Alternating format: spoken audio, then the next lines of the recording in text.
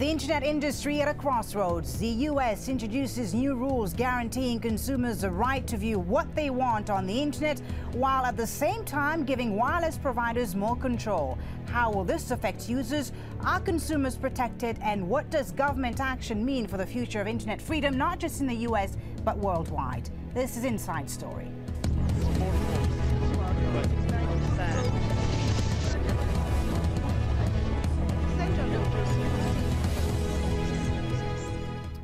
Hello and welcome to the program. I'm Foli Batibo. Regulators in the United States have approved controversial new rules meant to keep the internet free and accessible to all. But critics fear that allowing wireless service providers to also charge customers higher fees may put some at a disadvantage because it would make it harder for poorer Americans to go online. Rosalind Jordan has the details.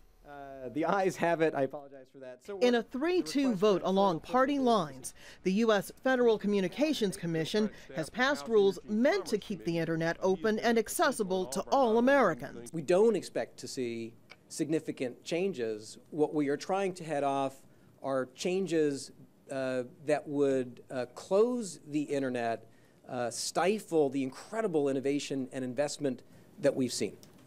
But the commission's ruling has angered both Republicans, who call it government interference, and Democrats, who say it doesn't go far enough to protect consumers. In brief, people who access the internet through a wired connection are not supposed to see any change in how much text or video they can download, how fast they can download the material, or how much they pay for it. Not so if they use their smartphones or other wireless devices to go online. Internet service providers would be allowed to charge customers higher fees for faster downloads and for accessing large amounts of information.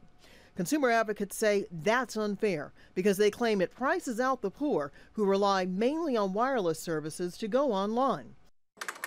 They're also worried that internet service providers will prioritize traffic in their own financial favor at the expense of their competitors. Well, if I wanted to order a pizza, and my calls only got through to Domino's because Domino's paid a higher fee, and I couldn't call my local pizza joint because they didn't have the money to pay a higher fee. That would just be unacceptable. Meantime, conservatives call the decision, more than a year in the making, another example of the Obama administration's efforts to nationalize parts of the economy. As Americans become more aware of what's happening here, I suspect many will be alarmed, as I am, at the government's intrusion. They'll wonder, as many already do, if this is a Trojan horse for further meddling by the government. But in a statement, U.S. President Barack Obama praised the vote as good for the struggling U.S. economy. Quote, "This decision is an important component of our overall strategy to advance American innovation, economic growth, and job creation." But the commission may find it difficult to put its rules into action. A federal judge ruled earlier this year that the FCC didn't have the authority to regulate the internet. Republicans in Congress already are threatening to hold hearings and to withhold agency funding in protest. Rosalind Jordan, Al Jazeera, Washington. Well, joining us to discuss this issue are our guests in Washington, D.C., James Lewis. He's the Director of the Technology and Public Policy Program at the Center for Strategic and International Studies. In London, Martin Geddes, he's a telecommunications consultant. And in New Delhi, India, Pavan Dugal, he's a cyber law expert and attorney in the Indian Supreme Court. Welcome, gentlemen, to the program. Thank you all for being here. Let me start with you in D.C., James Lewis. What do you make of these new rules set by the FCC? Will they, in your opinion, help preserve the free and open nature of the internet, as the Obama administration claims? I don't think they'll make much difference one way or the other. There's been a concern over net neutrality since its administration came in, but a lot of it is just made up. We don't know how the internet's going to change. Some of the telecom companies are having trouble keeping up with demand. The new rules are kind of neutral. We'll have to see how they play out. I don't think this is really a big development. It's excited everyone, yes, and so there'll be a lot of noise, but the actual effect probably minimal. All right, Pavan Dugal in New Delhi, what are your thoughts? Do you think that these new rules go far enough to make the internet free and open to all? And most importantly, do they go far enough to protect consumers? I think it's too early to say how they will pan out, but clearly you are seeing different schools of thought. Of course, there's one school of thought that's arguingly vehemently in favor of net neutrality, while others believe that that itself could be handled for exploitation. Well, it is still early days of how these rules will be implemented, as James said. But the reality is, internet is far, far bigger than what these rules are currently envisaging. And more importantly, people will have to realize that internet is not US-centric. As mobile and as the e-commerce markets across the world are panning on to India and China and Asia, clearly governments in this part of the world will have to be equally involved in this debate. It's no longer a US-centric exercise alone. Well, it's interesting that you point out that the internet is not US-centric, and we'll touch on that issue in just a little while. I want to ask you, Martin Geddes in London, this decision by the FCC was prompted by concerns that the large phone and cable firms were getting basically too powerful as internet gatekeepers.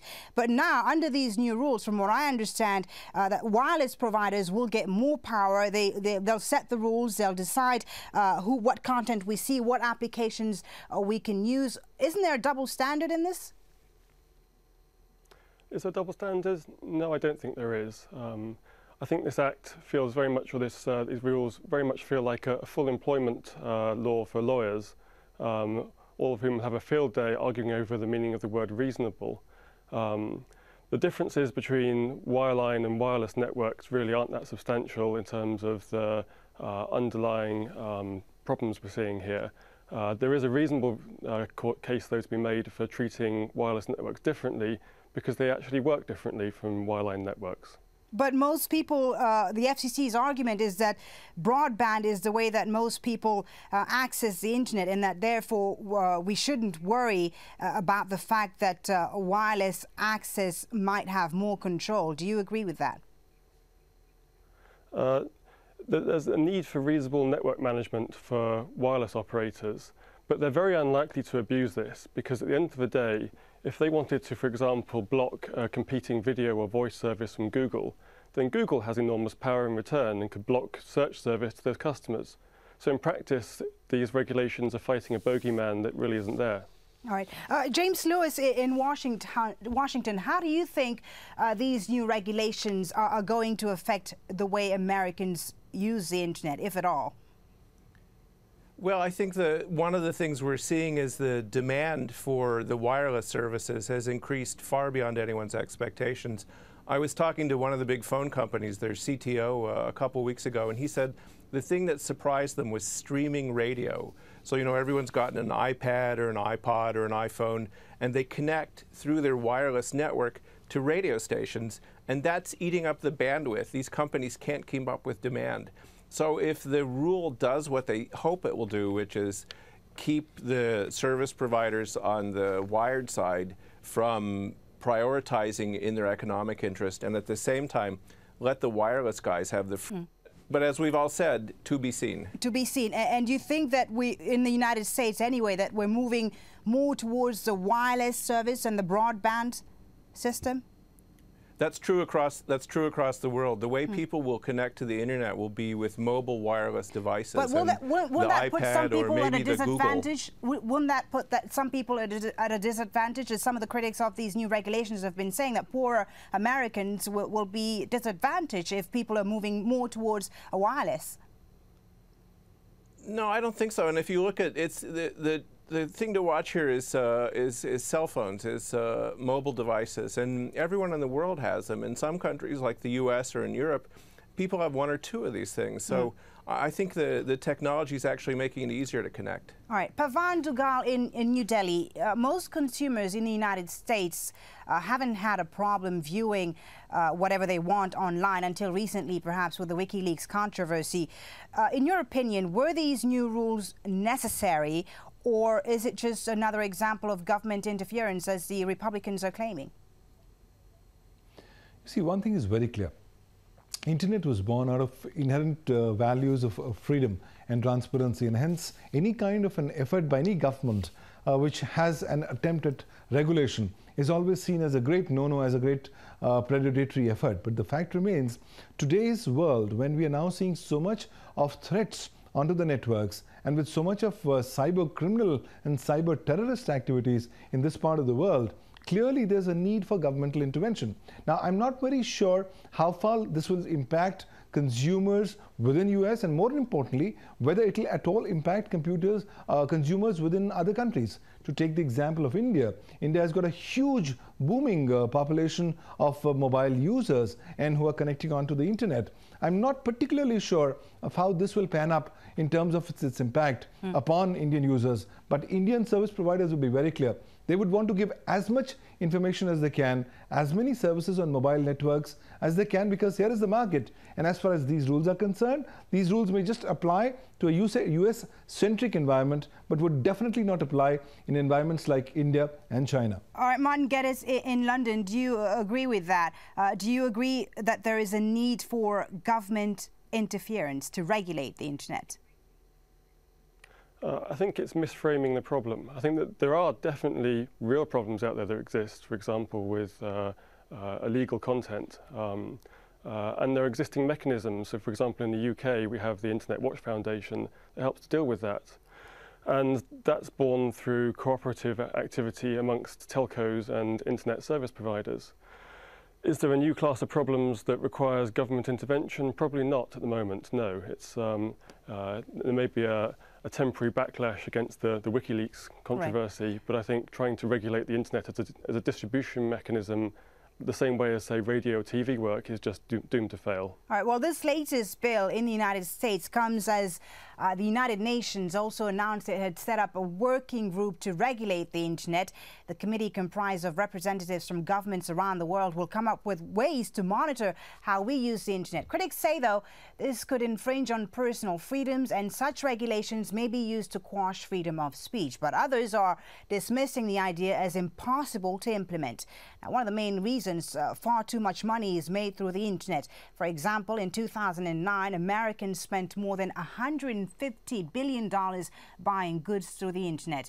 And it's not only Americans that spend their money via the internet. Research shows that online purchases in Western Europe amounted to almost $100 billion last year. And with almost half of America's population using the internet to buy things, and with millions of people around the world logging on every day, it's projected that more and more money will be spent online. James Lewis in Washington, D.C., do you think it's possible to regulate a beast like the internet? Oh, sure, it's possible. You know, it's based on physical reality. It's based on machines that are located somewhere. Every part of the internet is actually under some sovereign nation's control. And that means that if they think about it, if they develop the right tools, and those tools are being developed, they'll be able to control it. So I think the extension of government control into the internet is inevitable. And the question is, how do we make sure that extension doesn't result in some very bad political and economic outcomes? Martin Geddes, you don't seem to agree with that idea. You think the internet is unpoliceable. I wouldn't say it's unpoliceable, but if you try to completely repress people getting hold of content they actually want to get hold of, we saw, for example, even before the internet, say in Soviet Union with the samizdat movement, you can't stop information being moved around. However, as our other correspondent said, is that you can actually regulate the specific services or specific devices that exist. So that it's possible to create regulations, but it's not possible to create regulations that stop people doing what they actually want to do. All right. Pavan Dugal, the U.S. is certainly the country with the most sophisticated regulations for the internet. How widely applicable, in your opinion, are the new rules to other nations? And, you know, can countries consider regulating the internet, that are considering regulating the internet, I should say, learn from these new rules? Or do you think that each country must have its own rule? You see, the very fact that internet made geography history gave rise to a huge amount of jurisdictional issues. Now, it's correct that every part of internet is located in some country or the other, but the fact is that there's no one country which can hold and claim sovereign jurisdiction over the internet at large. Therefore, countries have started their own specified methodologies of how to control the internet. And that's happening through their own respective national legislations. And that's where the problem arises. The national legislations are only applicable to your territorial boundaries and not beyond. And that's why countries across the world are finding that cyber criminals and cyber terrorists are misusing this so-called anonymity on the internet and the ability to do any crime anywhere to go ahead and escape from the shackles of law. And I think here there's a need for coming up with a far more important international body which can help far more regulation and cooperation amongst nations per se. But you talk about coming with a body, but do you think that there can be one universal model for internet content regulation? I don't think so, because at the end of the day, though internet has joined the world together as one civilization, the fact remains countries are in their own respective sociological modes. Values are different, societies are different, and therefore to have one common code for conduct across the internet for the entire world is going to be an impossibility. I think the internet is a diverse heterosphere, and it will keep on incorporating various kinds of different customized elements coming from different parts of the world to make it a more heterogeneous lot. James Lewis, do you agree with that? Do you think that there could be a body that could regulate the internet? And if so, what kind of organization could step up and offer standards for offering protection online? Well, you're seeing a couple trends going on at the same time, and a lot of times it's the same countries behind them. You do see some interest in trying to fragment the internet, to break it from being a global network into different national or regional networks, and that would give people a greater degree of control. It may not be possible. Remember, you don't need a perfect solution. You only need to get maybe 80–90% of the people finding it too hard to connect to information from outside. So that's one trend. You've got the governance trend, and this is should the ITU or the UN take over and somehow run the internet?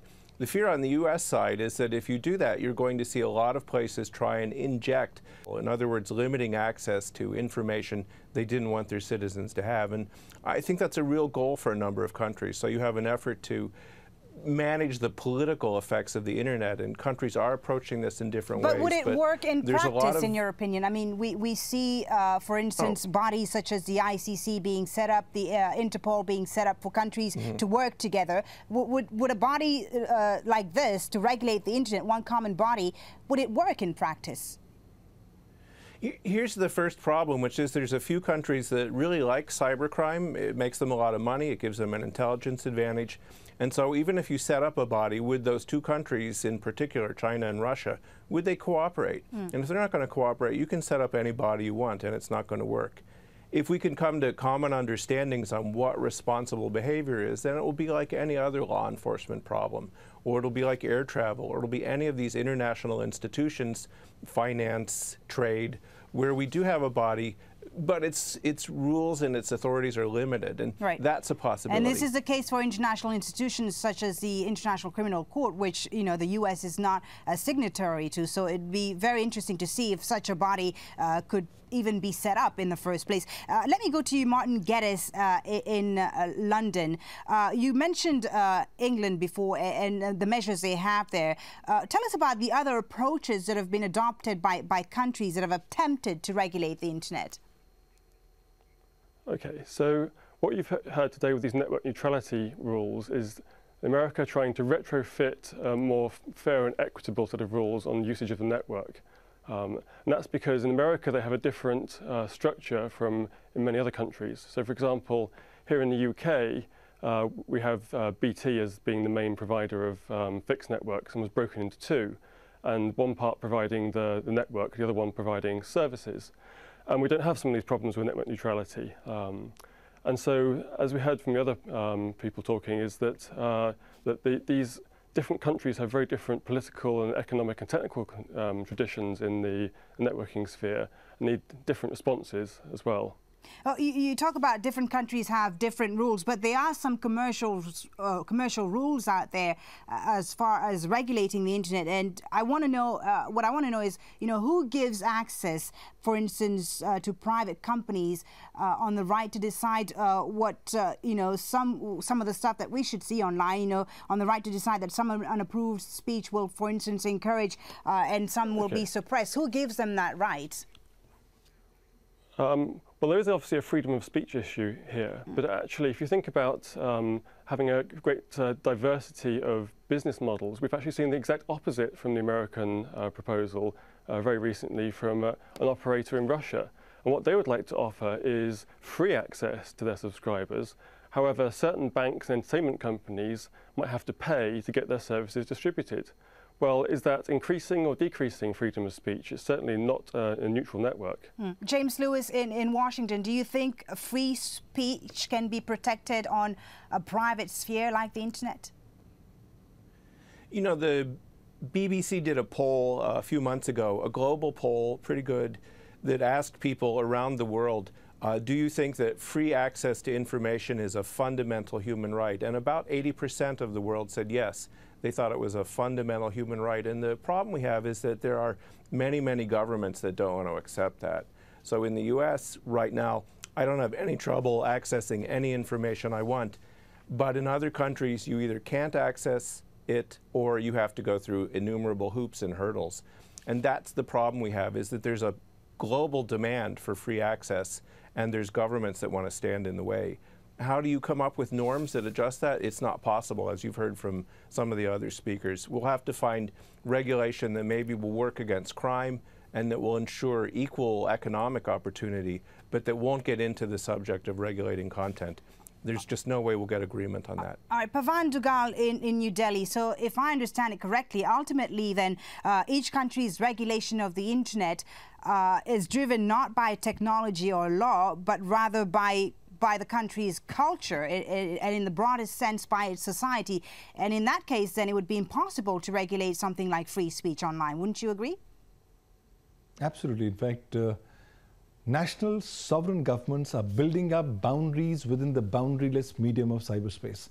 And that's the reason why sovereign governments, each of them have their own vested interests or things to achieve. And that's the reason if you're going to look at a universal right of access, while the users are all going to vote for it, the governments may or may not necessarily look in that particular direction. And with increased kind of criminal activities and attacks on sovereignties of nations using computer systems and networks, clearly governments are in no mood to give the absolute unbridled right of access to people.